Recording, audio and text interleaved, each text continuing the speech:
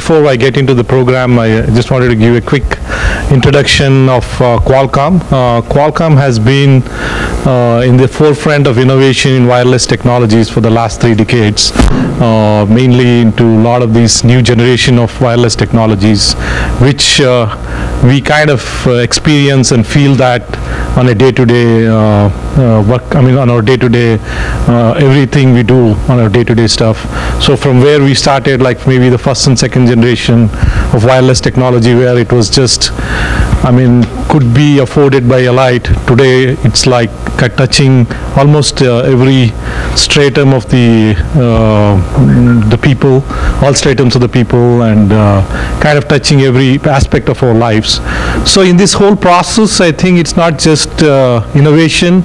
Obviously innovation is our key focus, but we are also being kind of involved and work with our partners and our vendors or our whole ecosystem, how to kind of get into business and do business both reliably and also sustainably, in this whole business.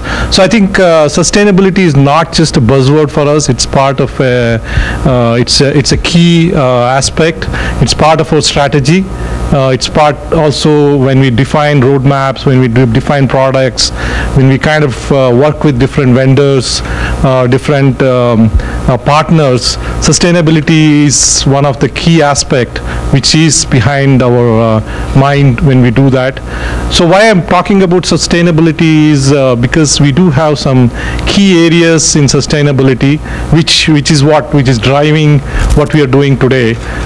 Some of the key focus areas in sustainability is the STEM education and also the inclusion and diversity.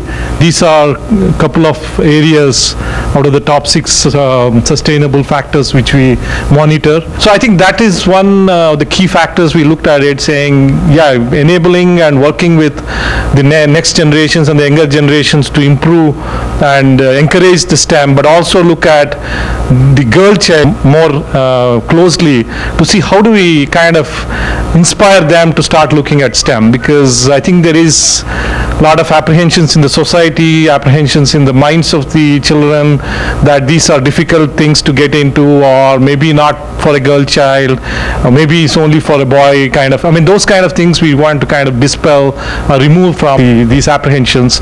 So I think that's kind of the background, and that is the reason, that's kind of what helped us create this program, which we will be talking more today.